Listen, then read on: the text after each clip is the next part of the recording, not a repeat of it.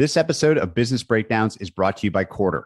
Quartr is quickly becoming the centralized tool for conference calls, investor presentations, transcripts, and earnings reports.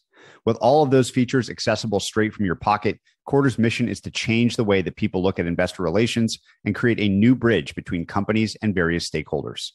With earnings season on the horizon, it's a great time to check out Quartr. Jump right into the Q&A of a conference call, access all of your company transcripts, and if you don't see a company you want covered, just request coverage directly from the app and Quartr will prioritize it. Quartr is 100% free and includes companies from 15 markets around the world. The product is now available for both iOS and Android, and stay tuned for additional features coming this year. So if you want streamlined access to investor calls, transcripts, and earnings, download the Quartr app today. That's Quartr, or check out the link in the show notes. This episode of Business Breakdowns is brought to you by Brex. Brex began as a corporate card for startups, but now offers an all-in-one solution to help you scale your business. Brex combines high-limit credit cards, spend controls, and accounting integrations into one platform. Brex is simplifying the process for founders and CFOs and quickly becoming the centralized tool for startup scaling. Just go to brex.com/businessbreakdowns to get a corporate card with 10 to 20 times higher limits, rewards, built-in expense software, and no personal guarantee required. Brex business accounts let you send free wires anywhere and make easy deposits. Start now at brex.com/businessbreakdowns and get up to 50,000 reward points. This is Business Breakdowns. Business Breakdowns is a series of conversations with investors and operators diving deep into a single business. For each business, we explore its history, its business model, its competitive advantages, and what makes it tick. We believe every business has lessons and secrets that investors and operators can learn from, and we are here to bring them to you. To find more episodes of Breakdowns, check out joincolossus.com. All opinions expressed by hosts and podcast guests are solely their own opinions. Hosts and podcast guests may maintain positions in the securities discussed in this podcast. This podcast is for informational purposes only and should not be relied upon as a basis for investment decisions. Today, we're breaking down Universal Music Group. As one of the largest music businesses in the world, UMG is home to many of the world's greatest artists, including Taylor Swift, U2, and the Beatles catalog. A discussion on UMG requires a deep dive into the history of music itself, how it was historically monetized, the shift from physical to digital, and what streaming has meant for various pieces of the ecosystem. Our guest, Arman Gokgol-Kline, a partner and investor at Ruane, Cunniff Goldfarb, walks us through that evolution of the music industry before we dive in on UMG. In our discussion, we first break down the industry pre and post Napster, looking at the ways music was sold historically and how that led to both record profits and a consumer revolution. We then assess streaming's impact on the industry and how, contrary to what you might think, labels may be more important in a marketplace where it's easier than ever for creators to record and release music. Finally, we finish with UMG's place in the ecosystem, the primary drivers of the business, how they're able to attract the world's superstars, and how they think about deploying dollars to acquire new artists and timeless catalogs. Please enjoy this fantastic breakdown of Universal Music Group. We get to talk today about one of my absolute favorite topics, which is music and the business behind it. Been obsessed with music since I was right in that sweet spot of Napster, of like cresting into my music fandom right as Napster came out. And so I think that's the place we have to start. There's this line in the sand in the history of music. Maybe it's late 90s, early 2000s when the whole business changed. And we have to start there before we talk about UMG. Maybe you can begin by just laying out what you view as the important points of history in the business of music. Yeah. First of all, thanks for having me. You're right. That was a pivotal point for this industry. Prior to this industry, prior to 2000, when Napster and kind of the ripping services emerged, it was an interesting model for this business. You had a few dominant large labels that controlled every aspect of music, from the discovery of the talent to the producing of the songs, to the recording of the songs because they owned the studios because it was so expensive, to the production of the physical distribution. He was on CDs and records, to the marketing, to the distribution channel controls. I mean, it was just all controlled by these few groups. And as a result, they were effectively the gatekeepers. And the way they monetized the music was interesting. If you want to think about it, it was kind of like a upfront perpetual license. You bought an album. It was a bundled product.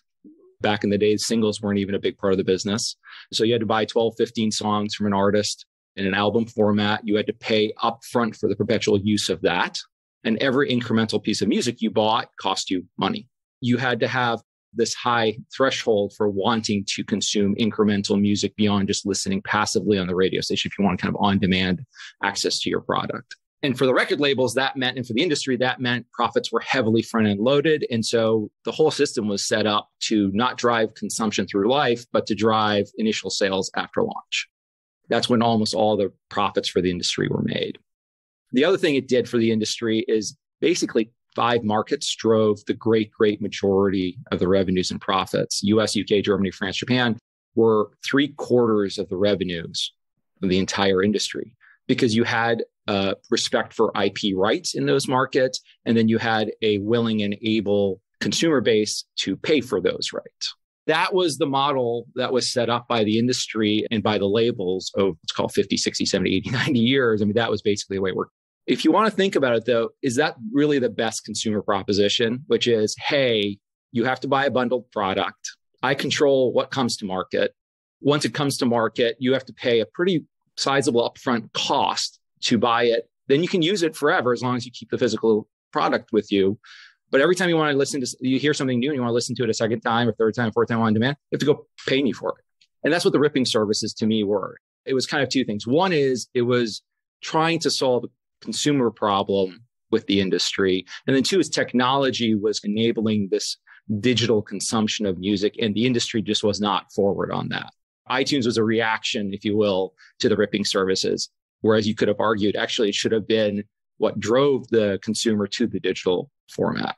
Late 90s, the world kind of says, hey, we don't like this model. We want to be able to listen to individual songs when we want, and we want to not have to pay a whole lot of money every time we want to consume a new piece of music.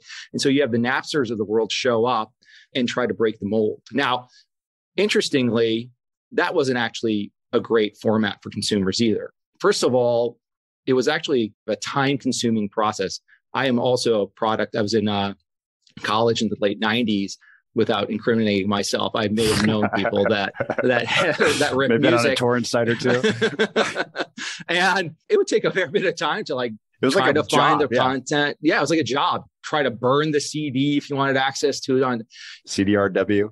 Right, exactly. And then beyond that, the quality consistency was not there. It was just actually not great quality. By the way, it was illegal. And so there were these kind of 3 consumer problems with that as well. But it was the kind of first sign to the industry that, hey, this old model that you have, which worked great for you when you controlled all aspects of it, as technology emerged and we were able to try to find ways of pushing back on this not so great consumer proposition, consumers were basically like, we're going to change the way this works. Not surprisingly, profits for this industry globally peaked in 1999. And believe it or not, in nominal dollars, we're still not back to those profit leaders 20 years later, much less in real dollars. From the late 90s to mid-teens, to mid-2010s, the industry was in decline, partly because of this ripping issue coming to the fore, but partly because they weren't offering the consumer a product they wanted that was increasingly becoming digital in the consumer's mind, but not so much digital in the industry's mind. The first kind of attempt by the industry to solve that was iTunes. Essentially said, hey, we're going to try to get past this issue of you having to buy physical media. We understand you want digital. And so we're going to offer you consistent quality, a good UX, and we're going to be able to deliver the product to you. Oh, and we understand you don't like this bundling idea. And so we're going to offer you the ability to buy individual songs as opposed to just buying albums. And so that certainly helped a little bit with demand, but it didn't solve this kind of more monetization issue that consumers seem to have, which was, why do I need to pay every new piece of content I want to consume? And in fact, if you want to think about the original price point, it was, I think, 99 cents on iTunes. It eventually went up from there. But effectively, if you think of an album as 14, 15 songs, and an album costs $14, $15, all they did is they just divided the number of songs by the price of the album. That was the price point for Apple. The consumer proposition wasn't fully resolved. It was just kind of a step by the industry in the direction. It also wasn't great for the industry because you had essentially one distribution channel to control the market. And so it was a powerful model for them.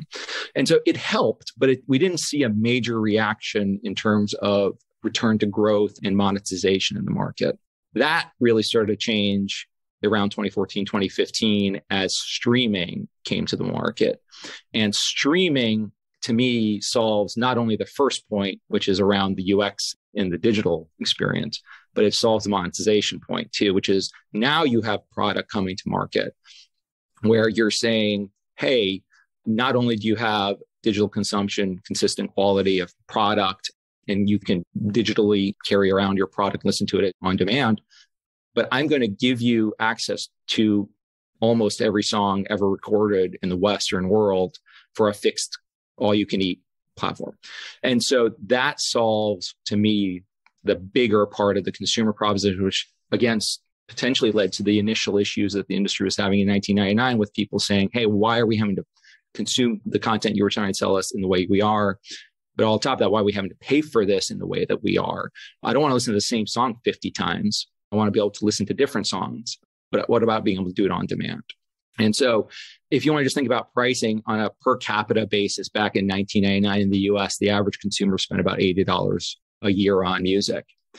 If you look to today and look at the including promotional price plans that the major streaming companies offer today, it's about $80 a year. In the Western world, in the big markets, we've come back a little bit full circle to say, hey, we'd like you to consume music at the price points you were comfortable with. And this is nominal. We haven't gotten to real yet. But for that price, we're now going to give you a vastly better experience. The market has reacted. So just to give you an idea, 2014 was really the year where we started to see Spotify, which is kind of the leader in this industry, scale. It was founded in 2006, but its first 5-10 years of existence, it was a much smaller business, just trying to A, get the access to the content that it needed, and then B, just to build it out. From 2014 to 2021, we've gone from a very small percentage of Americans consuming music to streaming to last year, 60% plus of Americans were now consuming music through streaming. So the market's reacted in a very positive way, and good news for the industry in a way that now starts to bring this idea of value and price to music content. Absolutely amazing history that involves something creative that we all consume probably on a daily or weekly basis, and also technology disrupting and making possible a new consumer value proposition. It begs the question, I come at this conversation as a very biased, enormous fan of Spotify, the service and the business and the leadership there. And so it's fun to talk about sort of the other side of the equation. You mentioned that prior to, let's call it 1999, that major music labels controlled the entire, they were sort of vertically integrated, controlled the entire value chain end to end. And obviously profits were reflected that back in 1999. We haven't gotten back there, which is kind of wild to consider because it feels like music has gotten, like, if anything, more ubiquitous as part of our daily life, and TikTok and all these different places. There's more and more soundtrack to our lives. And so I'd love to understand what the industry of music labels itself looks like. I promise we'll get to Universal here not too long from now, but was this and is this an oligopoly? How did those businesses evolve from the heyday of the late 90s through to how they look today as businesses and how they monetize? We are kind of in an oligopoly today. Over 2/3 of the market is controlled by the big three. This is Western music. I'm talking about that part of the market. Just to be clear, 60% of consumption of music in each individual country tends to be local content. So it is important to understand that when we talk about Western music, we're talking about Western markets and excluding some markets that are emerging. And it's something we should talk about later, which is in the old days, as I mentioned earlier, 5 markets drove the entire business. We are seeing that start to break down with the emergence of streaming as well. But it is effectively an oligopoly today. And it was an industry that really started to consolidate pre-1999 so that you had some major players emerging because there are real scale benefits to this business. But to your point, they were the gatekeeper. As we just talked about, if you wanted to have the money to record a song before, an album before, you needed them in terms of production assistance, you need them in terms of studio time, you needed them to burn your CDs and distribute your CDs and market your products and get access to the retailers, the Targets, the Walmarts of the world, put your, or Tower Records, if we can all remember that, and put your content so it had a prominent place and sell through. To your point, technology fundamentally changed that. And so not only did it change distribution, which we've been talking about with Spotify's of the world, but technology changed other things. Today, with a decent software program on a laptop and a few $100s of equipment like this mic that I'm talking on now from Amazon, I can produce studio quality sound. I don't need a label anymore to go produce a high quality soundtrack. Using social media, I can now market my product and I can actually communicate with my fans globally, forget locally. technology has not only disrupted the distribution side, which is I can push a button now and push it out on streaming platforms the world over. And we can talk about this. There are services that'll do that for you for like $20 a year or something. But I can actually produce the content. I can actually do some basic marketing and all of that. So the model of the major labels certainly has changed.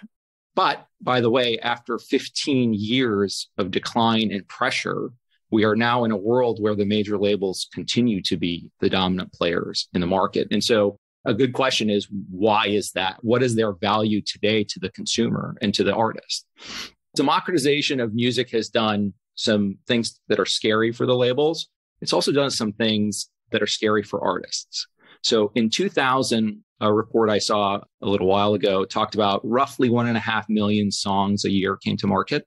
Last year, 22 million songs were uploaded on Spotify. We have 60,000 songs a day and growing being uploaded to Spotify. And Spotify is, like I said, the leading platform, but there are other platforms out there, certainly outside the US, in the Western world in particular. That is a scary proposition for any artist, including the biggest artists, because in the old days, yes, you had these gatekeepers that kind of you had to get access to, but once you got there, you didn't have quite as much competition. And if they featured you, you were kind of what the world listened to. Today, you're like, how do I cut through 22 million soundtracks a year so that I get listened to?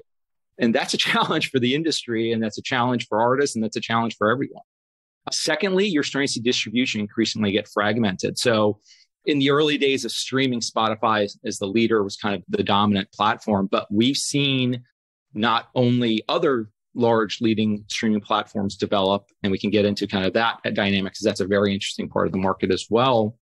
But we've now started to see distribution channels beyond just streaming develop. So Spotify's share major label digital revenues has actually dropped over the last few years, not grown.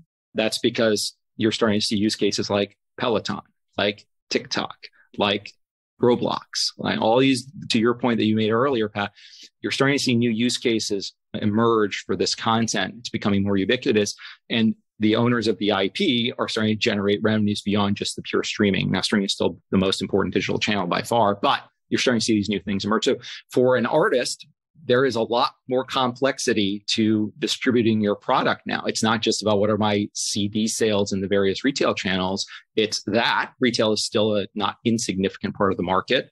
It's streaming. And by the way, there is a handful of streaming companies, depending on which country you go to, that dominate those markets that you need access to.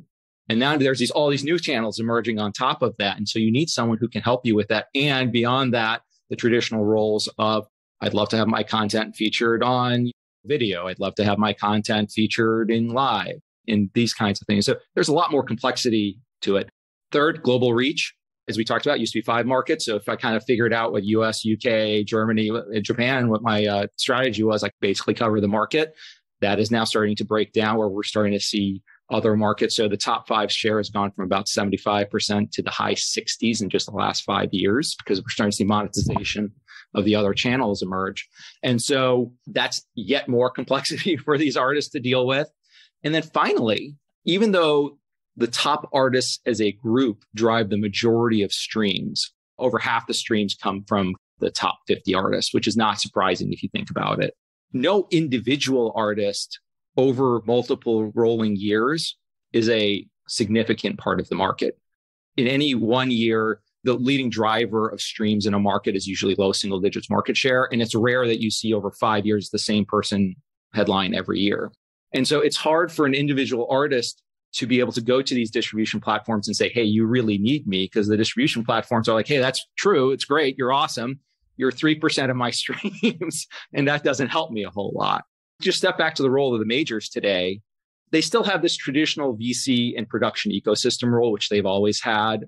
They fund the production of music. They have a big portfolio of superstars that they can say, hey, why don't you guys do a song together? Or they can bring in superstar producers to give you a little bit of an edge as you bring to market. On top of that, now they still have all the guts of the physical. They have this marketing promotion organization globally that we just talked about that's being set up to deal with this complexity. And perhaps most importantly, they have scale in a way that no one individually has. So UMG is the largest global label, major label. They have a high 30s share of streaming overall. And when you walk into Spotify with a high 30s share versus a 2 to 3% share, and you're in the high 30s every year, it's a different conversation. Not only for the label, but for the artist who they're putting together, and then who they're representing. And then finally is data. Data is becoming a hugely important aspect of this business. Again, an individual can tie into data streams from various outlets, be it social media, be it streaming. But the ability to capture a full picture, looking at the physical, looking at the global data, looking at every outlet. Again, when I have 39, 40% market share in a market, I get data in a way that is very hard for even indie labels to get. We talked to indie labels who will tell you the majors have a data edge in this business. I'd love to take this from the perspective of an artist. Let's imagine I'm Billie Eilish or something. I think she's under the UMG umbrella. How does it feel for her? And maybe even in like the life cycle of an emerging artist that goes from an unknown to a global superstar. How does it feel for me to engage with a label today? You've highlighted the reasons why maybe if it was all Spotify, I could just go directly to them. But the fragmented side of both sides makes it so that it's probably for the 5 artists that could have big companies just as themselves, really hard to manage all this stuff. So just give me the perspective of like the creator here and why what's old is new again. It sounds like there was this long period in the desert and now we're reemerging where these labels once again have power and are the preferred partners of the artists, which is contra narrative. It's funny. I spoke to a professor at Berklee College of Music, which is one of the preeminent music schools in the country, about various aspects of this business. And one of my favorite stories he told me is every year I ask my students to raise their hand when I say to them, who likes labels and wants to work with a label? And nobody raises their hand. And then he says, okay, now imagine one of the major labels comes to you and gives you an upfront, wants to sign you. Who would sign on with them? And everyone raises their hand. I think a part of this is as an artist, you don't love the idea of being beholden to like profit-driven organization that's going to take a cut of your profits. And that doesn't feel so great. But the reality is we've seen from Cher that they're necessary. And I mean, to this day, the number of artists that have come to market and succeeded like a Billie Eilish without the support of a major label, I can certainly count them on one hand. It's just not a very big number. It's a very difficult thing to do. And to the extent it's happened, it's mostly happened in hip hop, which happens to be a genre that allows for that a little bit more than a pop or a rock. For an artist, I think of it as when you're just trying to get yourself noticed. Like I said, you can do that by coming to the market. You can get access. There are companies like TuneCore and DistroKid, which will, for a very small fee, take your product. You can be active and savvy with social media and get the product to market. But at some point, that can only get you so far because you're not getting featured on playlists on the Spotifys of the world. You're certainly not seeing all the data about global. There are examples of someone notices CDs are physical, still a big part of the Japanese market. And all of a sudden, as Billie Eilish, you might have a label that comes to you and says, oh, by the way, like your CD sales just started spiking in Japan. Maybe you should put them on the world tour and let's push some new product there, right? That's not something you can easily do on your own. So there are just parts of the market that are hard to access. A good story here is the early days of streaming and disruption. We started to see some of the mega stars go out to the market and try to do exclusives. So I don't know if you remember U2 and Beyonce were doing exclusives with Apple for a while, and Beyonce and Jay-Z with Tidal. And when you talk to people in the industry about their experience with that and why we haven't really seen that continue, it's because, you can capture 30, 40, 50% of the market with great economics for you as an artist. But as an artist, your brand and thus the economic value of your product is tied to not just streaming and getting the product out. In a way, streaming is marketing for live. Top of funnel. Yeah. Right? It's top of funnel. So just bring people in, bring my fans in, and then let me go try to interact with them and do live shows, and limiting your distribution to any individual small contract or even big one. So even if Spotify was 70% of a market, it may not make sense to sign up with Spotify because I'm still missing 30% of that market. And I only get a small percentage of my, or maybe not small, but certainly not the majority of my income from streaming royalties. I get it from this ecosystem I build. Really, as an artist, my goal is to increase the value of that ecosystem, not just purely the streaming income from it. And so as an artist, what you're trying to do the whole time is get noticed. And then once you get noticed, get somebody who has heft behind them to get your product to be more featured so you can get more noticed You can go up in scale. And we've actually seen this in the labels and in the disruptors on the label side, where you have individual players that have each developed underneath the major label superstar service offering to try to bring you up the funnel there. But the goal of any artist is to be a superstar. I have talked to, certainly not every artist in the world, but I've talked to a number of them in this project over the years. And I have yet to talk to one when you say, hey, what's the goal here? And they're like, I want to be a superstar. That's the goal. And to be a superstar, it means maximum distribution, maximum marketing, maximum recognition. That's the challenge for any artist. And as they're going through it, yes, they have all these things they don't like about the labels, which is I have to give them some of my economics, arguably, as I'm coming up the superstar curve. But even at the top, I mean, Taylor Swift signed with UMG for a reason. If there was an artist in the world who did not have to sign with a label, in my opinion, it was Taylor Swift. She's incredibly business savvy. She's got unbelievable following. She's a huge global superstar. And yet she chose to sign with a major label. Now, there's no doubt, as has been the case for many, many, many decades, when you become a superstar, you have a different economic proposition than you do if you're a startup artist. But the challenge for every artist is to try to get up that curve and stay at the top of that curve. And coming back to this 22 million songs a year point, whether you're Billie Eilish, Taylor Swift, or a startup, you're just trying to get maximum amount of time in an increasingly crowded world. And that means you just need someone who can access all parts of the world and also has some scale to be able to push your product so that you can attain and then stay on top. Now, one important side note to make here is that on the surface, one could argue the proposition of the major labels is losing relevance with artists because their share of the overall recorded music market has actually declined by a few percentage points over the last handful of years.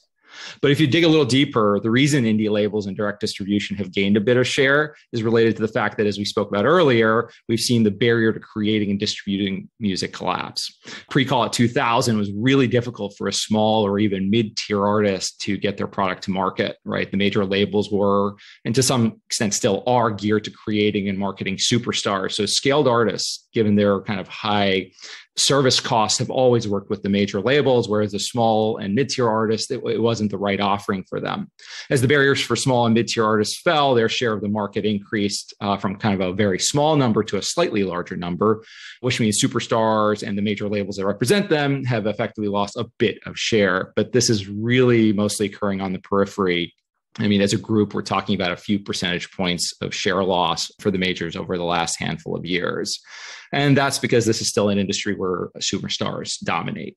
And by the way, as it relates to UMG, for what it's worth, they've lost kind of the least share among the big three over the last 5 years or so. Before we come back to the specific business breakdown aspect for UMG specifically, there's just so many cool aspects of this business. So if I am a superstar, if I am Taylor Swift, what does that average business look like? So if I've achieved that upper status, where's my revenue coming from, like on average? And how high is the variance of that artist to artist? Like, is it pretty consistent? Very high variance, extremely high variance, certainly within genre. So every genre has a very different dynamic. Certain genres have very strong live income streams. Other genres have less live income, very strong streaming, less strong streaming. Rock has been a slower adopter of streaming than hip hop, which has been a leading adopter of streaming, than pop, which is almost as strong as hip hop. And so for every artist in a different genre, it changes. Certainly artists by age demographic change, because we can talk about this, but streaming, as with most technologies, is first adopted by the youngest, then matures, and we're seeing that happening. Most people's soundtrack of their lives, as the industry talks it, is created from the late teens to the mid to late 20s. That's kind of what you listen to your whole life for the most part, and your discovery goes down pretty quickly after that. And so depending on where you fit as an artist in your fan demographic, you will have a different mix as well. But once you're a superstar, for most superstars, concerts are a very significant driver of revenue. And as we just talked about, streaming is really top of funnel. How do I bring fans in to that funnel, then monetize them, not only through the streaming, but really then through these live shows where I have merch involved, I have significantly higher price points. And just to be clear, live is a small driver of the major labels business. That's really a separate company, that handful of companies around the world, frankly, that tend to lead in that business. It's not so much that even though streaming might, for a major artist, be a minority of income compared to live, it's still the enabler of the live revenue. And so that's the challenge for them really is, and this is what the Beyoncés of the world, what they realize, which is why we've seen the breakdown in this exclusive streaming model that developed and didn't really go that far, is because For them, it's all about maximum reach, fill the funnel. So when I go live, I can get as many people as I can to my shows, buying my merch, buying my products. It's more interrelated than just to say, hey, I should just maximize for live, and streaming is a small driver of my income because one tends to drive the other. So we've got streaming, merch, live, maybe this new category of more fragmented distribution. So maybe I start running in Roblox or TikTok or whatever, and that's kind of in the streaming-ish category. Like I'm getting paid the more my IP is being used in various different platforms. It's a great excuse to bring the conversation back to UMG. And here's some, I think there's some inside baseball that we just need to walk through to really understand their business, including something like the difference between recorded music and music publishing. I don't think people would intuitively know what that difference is. You can now start to level set for UMG specifically, what is their business today? What drives it? What are the key terms or ideas to understand in terms of how they drive revenue?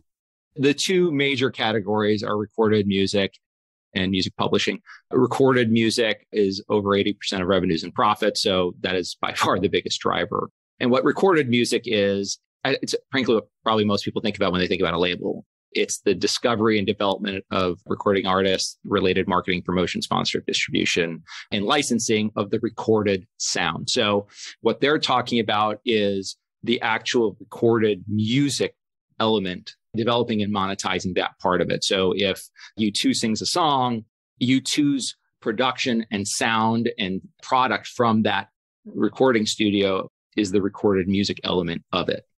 The publishing element of it ties more to the written music and the written lyrics, but that can then be performed by various people in slightly different styles. And so that is a second separate and frankly a smaller driver of the industry, and certainly for UMG.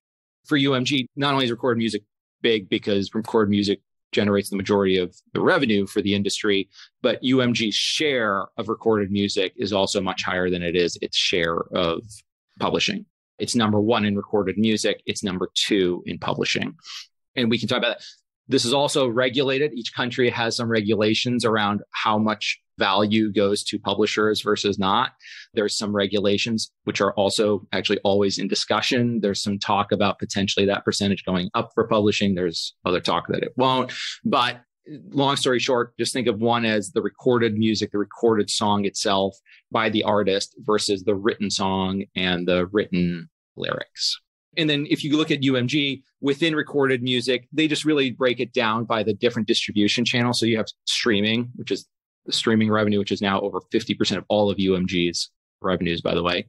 And then you have physical, which is the old model of CDs and vinyl, which has had a resurgence.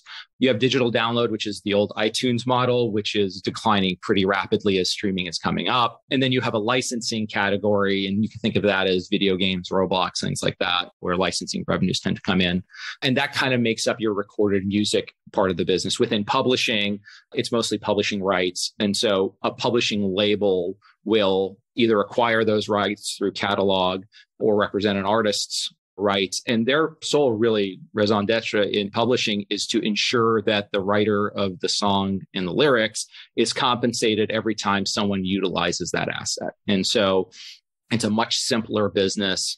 There's certainly a little bit of a promotion element to it, but nothing like it is in recorded music where you're trying to find artists to create music. It's a little bit less of that element and more of a fee collection business, if you will, which we can talk about. But technology is probably a little bit more concerning on that side of the business than it is on the recorded music side. And we can certainly get into that. But those are kind of the two big drivers. Merch is a small single digit driver of the business, low margin compared to the other two. The margins within publishing and recorded music for UMG and for the industry are actually just starting to cross over. Recorded music is a very fixed cost business, if you will. It costs me X to find an artist and produce a song. The more I can sell that song, the higher the margin I receive because the incremental margin is really high. And so what we're seeing with the growth that's happening in the industry right now is recorded music margins are really improving quickly as both mix shift towards streaming, which is a high margin channel, plus just general fixed cost leverage is happening. That's been less of an element in the publishing business. What are the general margins of the business? Just and the trends in them? So UMG's overall margins have expanded from the low teens to kind of the high teens over the last 5 years or so. That's mostly been driven by significant margin improvement in the recorded music business, where margins have expanded from the low teens to, call it now, the low 20s. That's primarily due to mix shift towards high margin streaming revenues, but also fixed cost leverage from higher revenues. So if you want to think about that as there's a more or less fixed cost to discovering an artist, producing the music, marketing the music, distributing the content. And so as you generate more revenues off that same content, you have pretty high incremental margins. There's also an aspect of lumpy digital royalty streams, but reported figures are generally a pretty fair representation of the trends and underlying profitability of the business. The publishing business has earned a low 20s operating margin for a number of years now. Again, those lumpy royalty claims kind of move things around a little bit, but that's a more stable margin business historically. Looking forward, management's guiding to a mid-20s EBITDA margin, which you can call kind of a low 20s operating margin. And that's, again, being driven by this mix shift towards digital revenues, towards streaming revenues, and this fixed cost leverage. Let's talk about just like ownership of IP a little bit here. I think one of the things that people will think about, I can't remember who the feud was with, but Taylor Swift, there was a famous feud over ownership of back catalog. How does this work? Like, is it perpetual? If I buy an album from someone, do I own that music forever? How does the artist figure in here? Is there any sort of model where the artist owns some of it directly? How does the IP rights thing here work? Because it just seems like a critical piece of how monetization can happen in the future.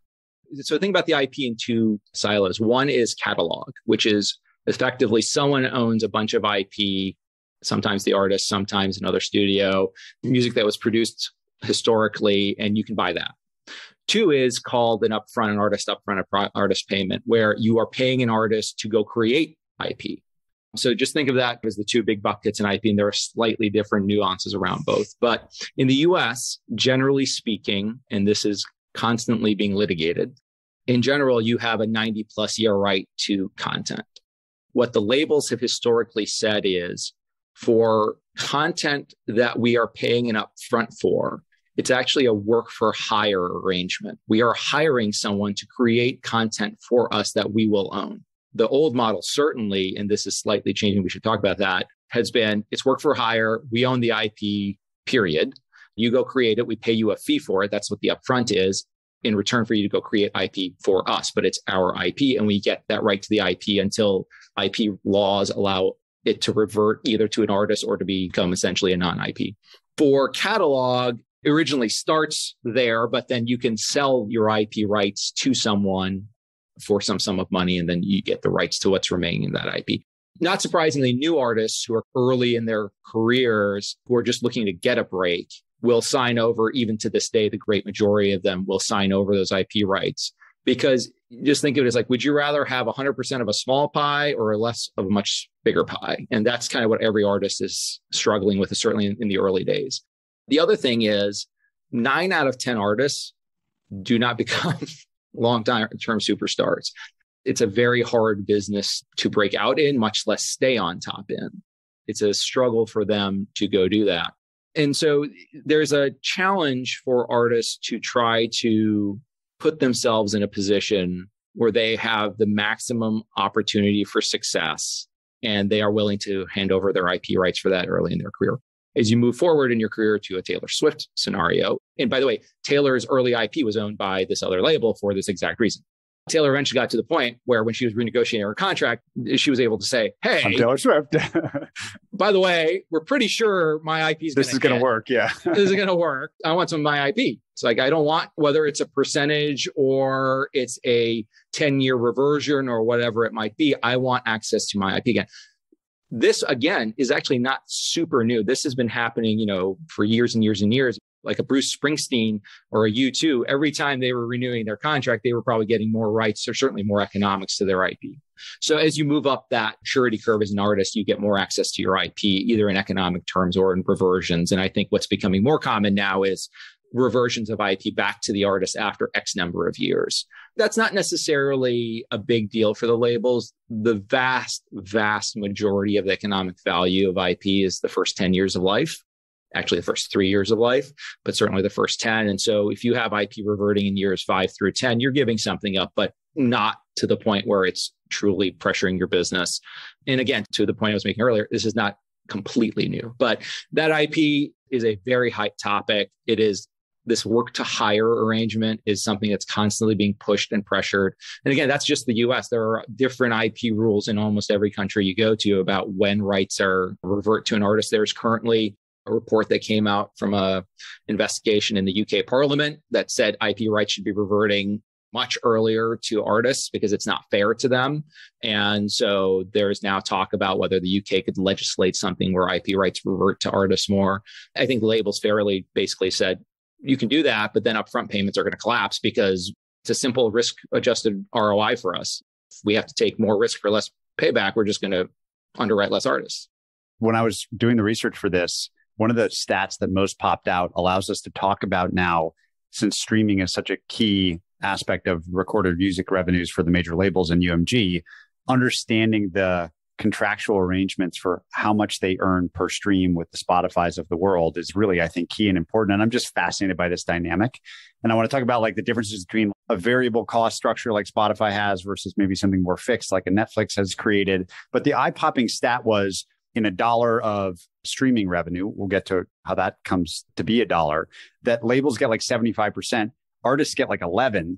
The publishers and songwriters actually get more than the artists, 16% or something like that. It really makes your point earlier about the streaming is top of funnel. Yes, they're getting paid, but maybe live is way more part of their business. This is almost like they're getting paid to market to their end consumer, which is a cool concept. Is that equilibrium interesting to you in any way, that it's roughly the pie for $1 of streaming revenue looks like that? And then I want to get into the balance of power between the record labels in music and the streamers versus other platforms like video. That's a slightly misleading stat because of catalog. Over half of music consumed is catalog that's owned by the labels. The artist doesn't get payment on those because the label owns the IP and in many cases doesn't share it. They bought a catalog, like Bob Dylan sold his catalog to UMG for hundreds of millions of dollars last year. Essentially, he cashed out. He went upfront versus ongoing. Yeah. And we can talk about ROIs, which are absolutely something that is a hot topic in this industry about those sums that are being paid. But all I would say is it's not quite as extreme as that makes it sound, which is these labels just capture all this value for no real economic benefit on the back end. Hey, it should be the artist capturing more of it. Also, very frequently, the artist is also the publisher, at least in some way, whether it was lyrics or things. So there's sharing that happens there as well. But yeah, that's right. I mean, basically the way it tends to work is recorded music label revenue streams, over half go to the label, what they call A&R costs, then revert back to the artist, whether that's in the form of an upfront, which again would be slightly different than the way that statistic you gave was broken down, or in the form of revenue share. So just in terms of how an upfront works is a label signs on an artist, pays them $100,000 or $1 million to go produce 1, 2, or 3 albums. The artists, once the product launches, all of the revenue and profit reverts back to the label till that initial investment is recouped, after which you see the profit stream happen. Not surprisingly, 9 out of 10 products that come to market do not recoup their initial investment. So again, yes, the label is capturing a lot of the revenue, but actually they're just trying to get kind of initial investment bank before that split happens. And so much capital goes into that upfront that's part of it. Now, those percentages of those hit rates, by the way, are increasing. And this is an interesting element to talk about, partly because data and social media and all that, our predictive ability on this IP is improving. And so dollars going to the artists are actually inflating as a result of that, because they can say, hey, I'm a more proven product today than I would have been 20 years ago. I want more economics. Also, the value of IP is going up to streaming. And so labels are paying more. But at the same time, the hit rates on those portfolios are starting to improve too, because everything is becoming a little bit more knowable. I already have 20,000 fans on Facebook and Instagram and Snap. And so, hey, I'm a more known product. That's kind of how I think about it, which is as long as the label, and the major label in particular, is crucial to success and global reach and cutting through the noise, and this aspect of an upfront remains, which, by the way, is a good deal for an artist. If 9 out of 10 upfronts don't get recouped, you're getting a shot on goal. On average, it's a great idea. Yeah, right? You're getting a shot on goal. Now, the problem is for the 1 out of 10 that hits it big or hits it's a bad deal. Yeah. It feels like a bad deal. But for as a portfolio, it's actually it's like a VC fund.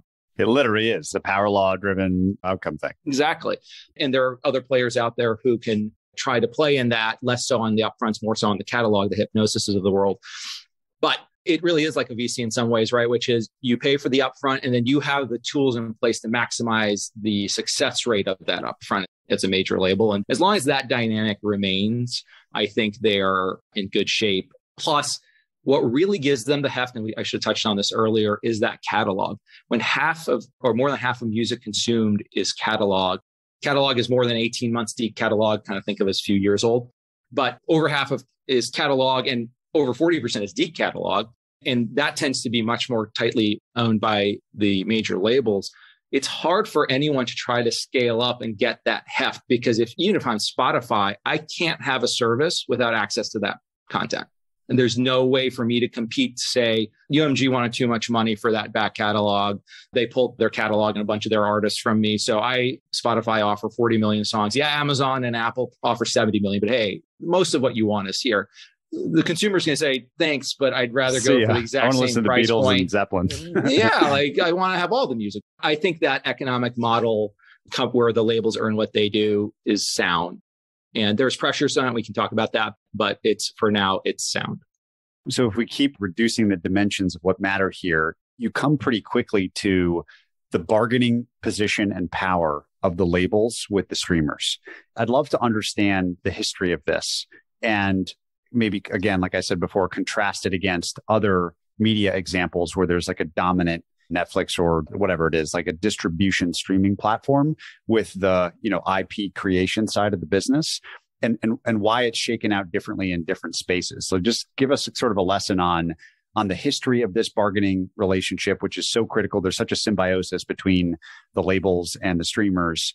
And just kind of explain the bargaining power of both sides and how you see that playing out.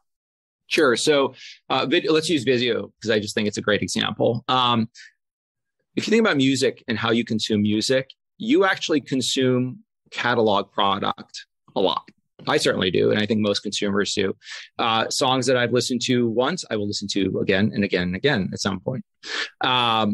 With video, that's less the case. Once I watch season X of Y show, I probably am not going to go back and watch it. Same with a movie. I might watch a movie a couple times. My favorites, I might watch a handful of times, but I'm not consuming that catalog like I am.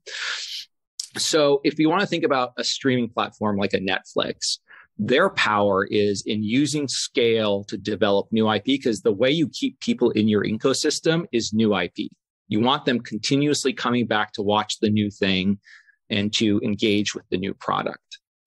With music, it's different. With music, not only is new IP important, but old catalog IP is important. So on Spotify, some new stats that came out, about 37% of their playlists are heavily weighted towards new music. 39% are heavily weighted towards catalog. So catalog is just a huge part of the experience for the consumer, which gives power to people who own IP historically, as opposed to just creating new IP. It's a slightly different dynamic, which is important. So if the world of music was like video, where it was all about who's creating the new artist and the new song, and that's all that matters in terms of your product as a Spotify go out and say, hey, I don't care what the labels own or used to own. I'm going to pay up for new artists up front. And I'm going to create new music and I'm going to bring everyone in because I'm going to have the hottest new songs.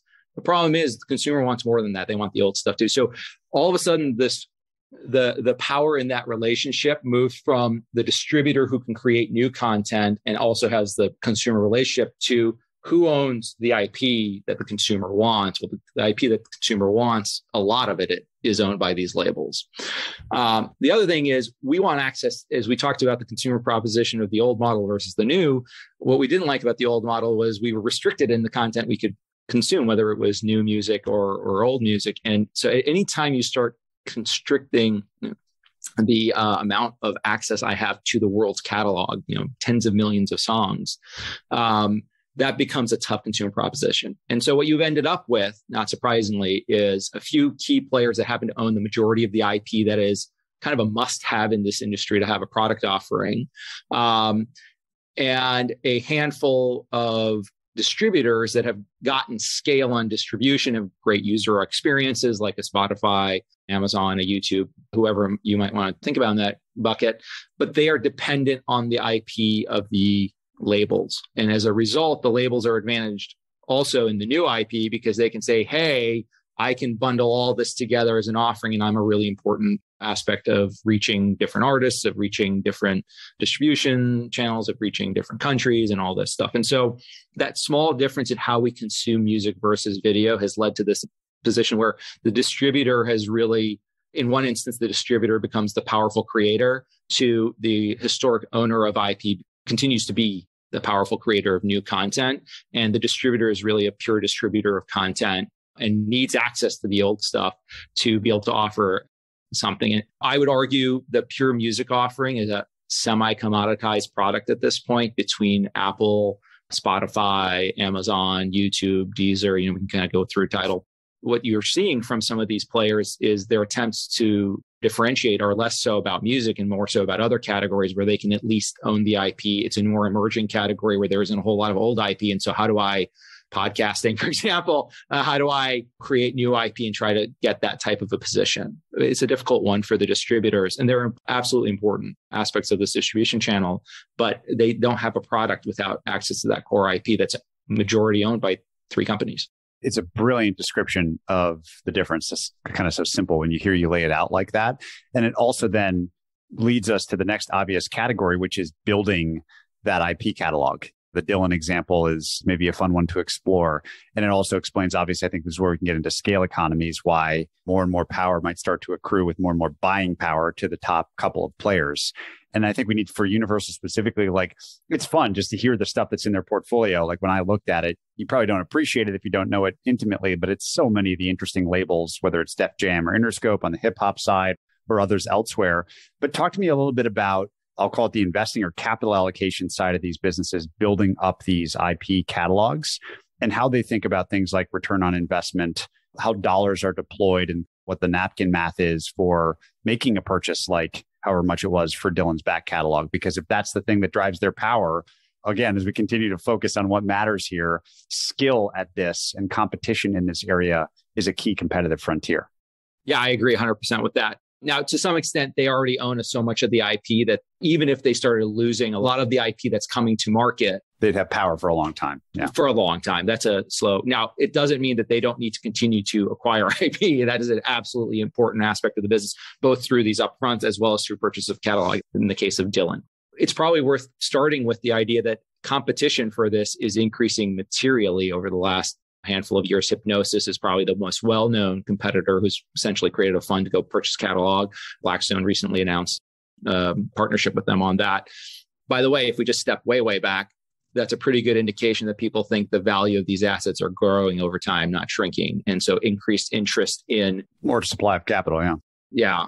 I do think to the extent capital is flowing anywhere today, the fact that this happens to be a category where we're seeing enormous interest is probably a sign that people at least think this is an interesting category to be looking at. In terms of the ROI calculation, by the way, we should just touch on content investment at UMG particularly, but as we just talked about, the industry overall has increased substantially over the last handful of years. A net IP spend, net content acquisition costs at UMG were near zero 6-7 years ago to maybe a couple $100 million 3-4 years ago to like $500 million 2 years ago to like $1.5 billion last year. Of the $1.5 billion, $500 million was Dylan. So, and also we had Taylor in there, and so some of the inflation is Prince sold part of, his estate sold part of that catalog to UMG, and so part of that inflation is we've seen this dynamic forming where artists later in their careers or their estates have either a differentiated view or just cashing out now, because we've seen after 15 years in the desert, we've come back to real value starting to accrue again to these assets. And some people are saying, great for you labels that you think it's going to keep going up and to the right, but we're happy to just take our cash today and walk away. So you've seen more assets kind of really start to change hands in substantial ways than historically. But the core proposition is for a catalog purchase is, I think, streaming and all these other ancillary things we talked about, whether it's Peloton or Roblox or social media, is going to continue to drive increased monetization of this content.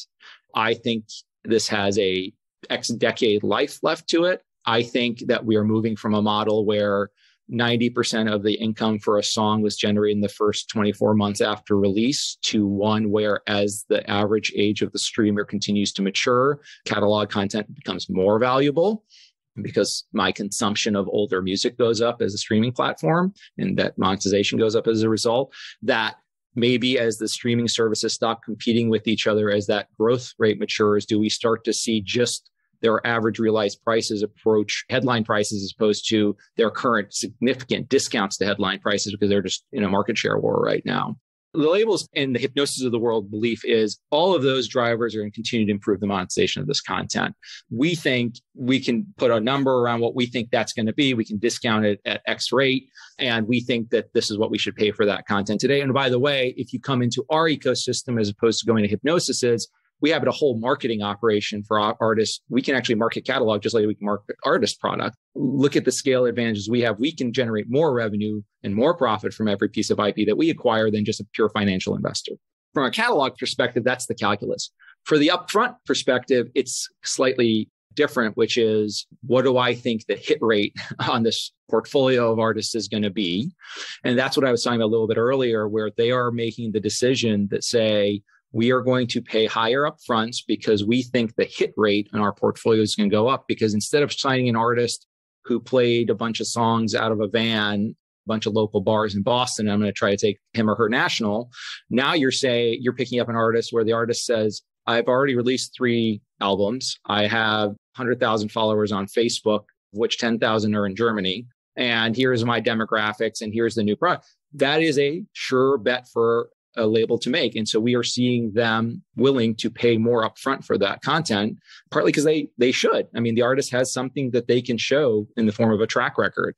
But if the hit rate on that portfolio goes up as a result of that, even though the denominator is going up a lot, hopefully the numerator is too. And so your ROI on that investment isn't collapsing to the rate that some people I think are worried about in this industry. Yes, it's becoming more capital intensive in some ways. First of all, the majority of capital content acquisition at UMG and most of the industry goes towards catalog, not towards the upfronts. And then within the upfront element of it, I do think there's this argument to be made that hit rates are going to improve because data analytics is improving. Then, yeah, okay, you pay a little bit more for the rights, but the rights are A, worth more because the value of IP is going up. And B, my hit rate in the portfolio is going to go up too. And so I'm not saying the ROI is going to go up, but I don't think it's collapsing to the rate many people in the industry fear. You got this fascinating dynamic of the catalog driving so much of this discussion, the value inherent in that thing, potentially growing, like more and more leverage on IP assets historically that have a cultural cachet or Dylan songs that everyone recognizes or whatever.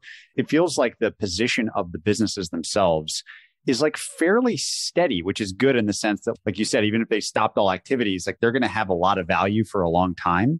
But it also makes me think that like achieving crazy high growth rates is also really hard because there's only so much IP to go around. And if that's driving everything, it's equally hard to imagine 100% year over year growth as it is 50% decline or something. So how do you think about that, like the growth profile of these businesses going forward as an investor? What's driven the growth of this industry for the last 5 to 10 years is this emergence of streaming. We just talked about how it's more than half the business today. It was single digits 7 years ago. And so that's just been rapid. All of the growth of the value of streaming has basically come from a few developed markets, the historic markets that already monetized, that have quickly adopted to this model. So to me, the idea that those are maturing and slowing is obvious. I mean, they talk about how over 70% of households in Sweden, Spotify's home market, pay for streaming. In the UK, it's kind of in the 60s. In the US, it's in the upper 50s. So these are somewhat mature and maturing markets. But that part of the growth story to some aspect is going to slow. Now, as I said, I don't think it's just a subscriber growth story. I do think there's going to be a conversation as this market matures around once the market share war is kind of done what it's going to do. Are we going to see streaming platforms start to discount less, which alone would improve monetization notably? And we're not talking about 5% or 10% discount. We're talking about pretty significant discounting that occurs right now in this industry. So that pricing would certainly improve. But the real opportunity on streaming is this concept of, are we going to finally see this become a more normal content market where it's not just 5 markets that drive all the revenue and all the profit? Are we going to start to see the Chinas of the world, the Indias of the world? And China's an exception for the labels, but are we going to see the Eastern Europe? Are we going to see Australia? We see some of these markets start to monetize in a way that the 75% of revenue that came from the top 5 years ago to the 60, high 60s today is going to go to 60, 55, 50, 45. And all of a sudden, you're going to start to see real monetization occur. If you talk to most people in the industry, I think you would hear that is what they are most excited about. And that's why they believe you're going to continue to see significant growth in this category. Beyond that is the question of these new channels that are emerging. And I think that's a harder one to handicap. It's easy to look at that and say, you've already signed up Roblox, you've already signed up Peloton. What more is there left? It kind of, to me, that analysis misses a nuance, which is we're getting to the point where music is becoming more ubiquitous. People are consuming more music. So just as an interesting stat, in the US, the average person 5 years ago was consuming about 25 hours of music a week. That's up to 32 hours now with streaming because the incremental cost to consume has just gone to zero. So I'll just consume more music. And by the way, things like smart speakers are showing up. Well, 50% of people who have bought a smart speaker say they listen to more music than they did prior to buying the smart speaker. So we are seeing music show up everywhere in our lives, and we're now having a model where we can monetize that music, and we can even talk about blockchain and NFTs and all these other ways that we could potentially monetize it even more and in different ways. And so that's where I think you start to see some upside to the growth rates of this maturing core streaming that we've seen. I know the industry certainly is focused on those and thinks that there's opportunity there as well. While I certainly agree that it's hard to see how these things grow 50 or 100% a year, I think the idea that the high single digit to low teens growth that they're talking about, I think the duration of that growth may be longer than people appreciate, because you can look at the core streaming and say, well, it was like 40% growth, a handful of years ago. It's more like 15 to 20% now. That's just going to 5 to 10 at some point, and then that's it.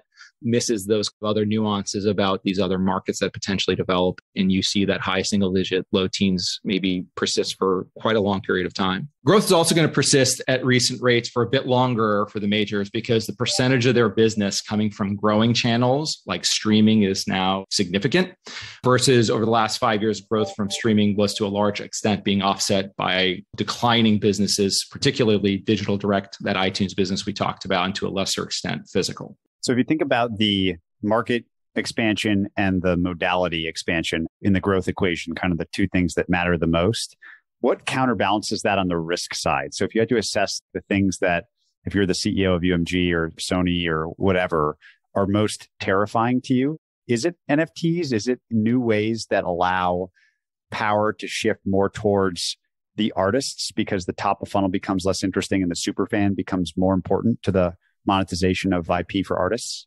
Yeah, I think this industry certainly has challenges. It's dynamic. Things are changing. Now, I will say the major labels, and I happen to think UMG is the best at this, have reacted pretty well.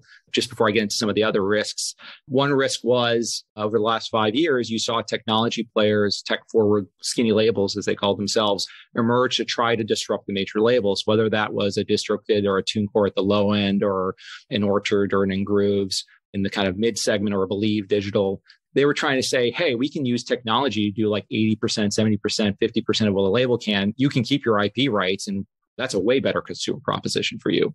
I think not only has the fact that everybody wants to be a superstar and the fact that that's actually where all the economics in the industry tend to go. I'm trying to remember the stat here, but I think it's that of the top 57,000 artists in the market, 47,000 make less than 100,000 a year. The economics vastly favor the top end of this thing. Everyone has become a superstar, not just for ego reasons, but for monetary reasons as well. You've seen companies like Sony and UMG do is they said, we can create a competitor to the TuneCores and the DistroKids, and we can go purchase the InGrooves and the Orchards and the AWALs from Cobalt. And we can basically say, hey, we can do all that too. Oh, and by the way, if you're in our ecosystem, the chance of you coming up to our superstar label is higher as well. So come to us. So they've done a really nice job with that. I agree, NFTs and blockchains, I think of them as both a risk and an opportunity. Maybe I'll start with NFTs. So on the opportunity side, NFTs could unlock like special album incentives. You could get access to like certain live streams. You could get limited edition albums. That's an interesting kind of idea of like incremental revenue for these players. But a key role for, as we've talked about, for these labels is also this VC element to it. And imagine if I was a mid-tier artist and I said, well, I can either go sign on with a major label and get my $1 million and get my shot at stardom, or I can actually get close to $1 million by creating content and selling it as an NFT to my fans and saying, okay, I'm not going to give the rights. I'm going to still give away the rights, but I'm going to give it to my fans, not to these labels who I'd rather not work with. Now, there are still elements of, that's great, but you're now a small fish in a very, very big and increasingly crowded ocean and some of these challenges. But there's no doubt that that NFT model could allow artists to generate upfront revenue from content in a way that was near impossible for them to do before. Blockchain, similarly, like on the one hand, like the ability to track content around the world as it's consumed, the ability to track data around, garner data from that around the world, that's certainly an exciting proposition for these labels. As we talked about briefly earlier, the publishing part of this business, which is still a teens part of revenue and profits, their core function is to go track down usage of the content and get paid for it. Well, a blockchain kind of does that for you just using good old-fashioned cheap technology.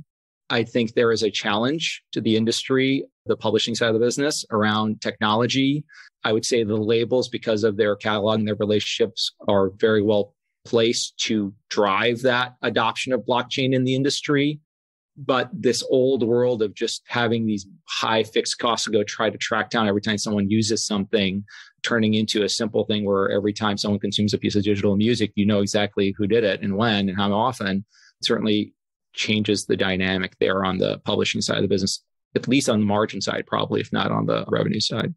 I think of the technology in general as being a risk that they need to navigate. I think they're well positioned to, but they still need to navigate it. And then two, we've already talked about is content. Hyperinflation, arguably, in content we're seeing as more and more money, A, becomes available, and B, goes towards this category. Now, as we talked about, I don't think that necessarily means lower ROIs, but it certainly doesn't mean higher. And it's a challenge. They are making more investments. As gatekeepers, the ROI was a pretty simple proposition. Now it's becoming more about more money's chasing this. So I just have to out execute other people and be able to generate more revenue from the same piece of IP than the next guy or girl can. Because if I can't, then I will have a return that's probably getting come down over time. Those are the two certainly biggest elements that I worry about. Three is just how much penetration we're likely to see in streaming generally. So yes, the top markets that have adopted streaming are kind of in the 50, 60, 70% of households range. And by the way, the US going from 60 to 70 is still a nice driver of growth. But on average, developed markets are between 20 and 30 once you take the biggest ones out. And the developing world is single digits. So that really kind of needs to happen for you to see a more exciting growth trajectory than one where it's maturing and you're a little bit more dependent on the revenue side of the equation. Can the ARPUs start to improve because discounting goes down in the core markets? That's certainly another aspect of risk that I think is kind of front and center for the industry and one that they are still struggling with. And then lastly, and this I would put as a tail risk that's hard to know, is regulatory. As I mentioned, the UK has now a parliamentary commission looking into how IP is split between the labels and the artists. I think it's a pretty nuanced discussion, unfortunately, right? It's about the person who owns the IP, because it's such risked IP in the early days. How much do you pay for that? I actually think laws that would force the IP to revert quickly or from day one in a kind of 50-50 way towards the artists would just lead to less money going into the industry, which I'm not sure is good for artists, actually. It's just going to reduce the number of people who can take shots on goal, and that's going to not be positive. That's going to be negative. And I actually think what will happen is you'll see the biggest current artists just start to grab more of the market because they'll have all these machines going after just what they have as opposed to wanting to invest in new.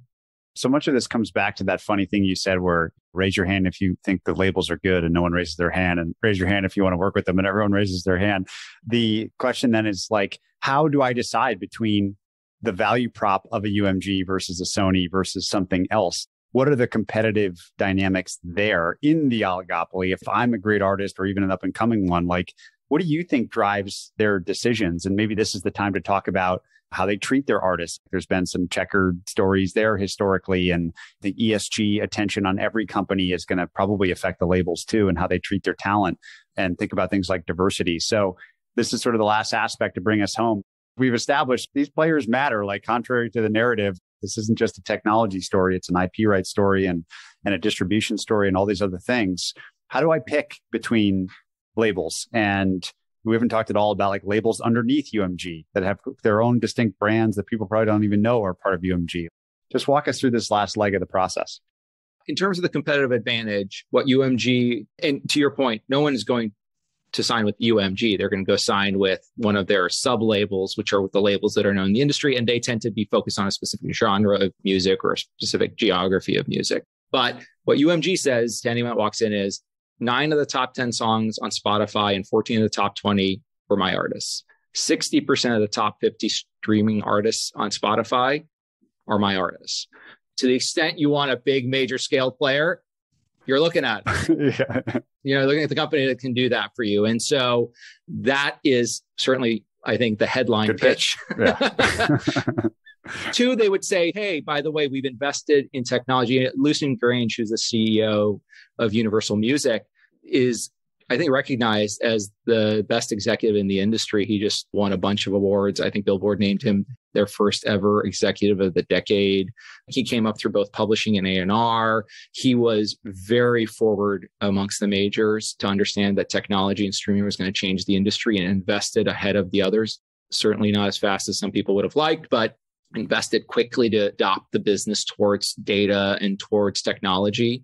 He started Spin Up, which is a competitor to the TuneCore and the DistroKids. He went and bought in Groove. So you've seen him look forward. And so I think step 2 for them is they would say, by the way, we are adapting to the new world. Look at what our capabilities are. We can take you artist that's just going to record his or her first song in a garage all the way through your journey in a way that no individual disruptor or no individual other major label can.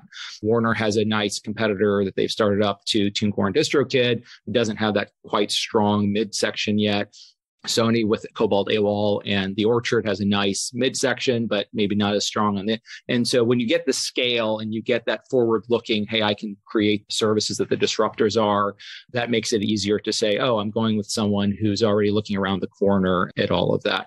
3, because of your size, I've talked about size as a data advantage in this business. Again, given the size I just told you about in streaming, which is the number one driver of data, they just have a data advantage in many ways that it's hard for others to replicate.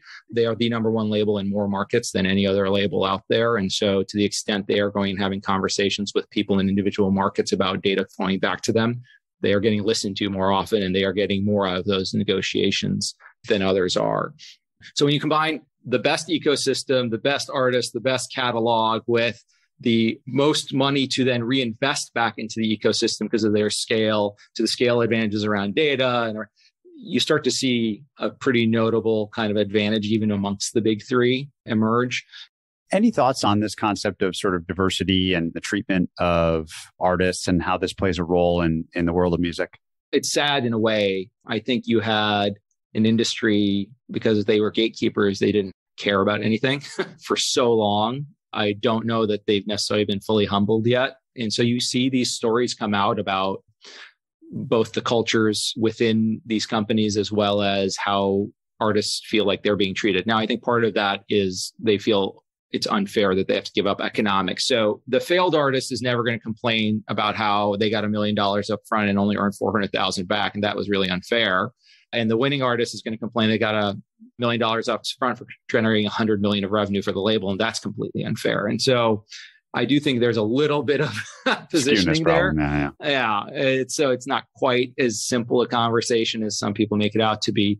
But certainly UMG and the others have talked about this, and they should be, which is there's still a lot to do around making labels more appealing to work with. You don't want to give people an excuse for not wanting to work with you. When that professor walks into that classroom at Berklee College of Music, it should bother executives in this industry that 100% of people raise their hand and say, I don't really want to ever work with a label if I don't have to. That's a problem. They need to resolve that. What a completely fascinating industry. I mean, I feel like we've really thoroughly explored the levers and variables that matter, the history, the amazing peak in the late 90s, now kind of roaring back thanks to all the dynamics you've explained. Anything that we've missed that you think is like a, if not key, super interesting aspect of UMG, the business, music, the industry more generally? The one aspect that we touched on that's probably just worth underlining here is that we are seeing the consumption of music increase pretty materially. So today, 90% of Americans, according to a Nielsen report, say that they listen to music at least once a week. 50% say they listen to music at least daily. For TV, only about 2/3 watch TV once a week. It's even less for video games. This is just a widely consumed product that is very important to a lot of people. Another study I read said 50% of Americans would say music is very important in their lives. Like they can't imagine not having it. That's a lot of people. And as I said to you, as we start to see smart cars to smart speakers, the metaverse in Roblox case emerge, you're getting more and more use cases for this very important piece of IP to come up. And we're seeing more and more people consume more and more of it. I mean, that increase in the number of hours that people are consuming, 23 hours or so in 2015, going to 32 hours last year in a week. That's a substantial increase if you think about it for a product that's been around forever and a day. But turns out when you remove the barriers to incremental consumption and you make it available in more places, people actually want to consume this. And remember, it's coming back to what's the real value of the IP that we're even talking about here. It's clearly valuable IP. Well, it's a very perfect spot to end the conversation. I feel like, you could go do one of these dives on, we didn't even talk about Tidal or some of these other interesting things going on in the ecosystem, but just an incredible overview makes me want to go listen to a playlist or two. Thank you, as always, so much for your time. Thanks, Pat. To find more episodes of breakdowns ranging from Costco to Visa to Moderna, or to sign up for our weekly summary, check out joincolossus.com. That's JoinColossus.com.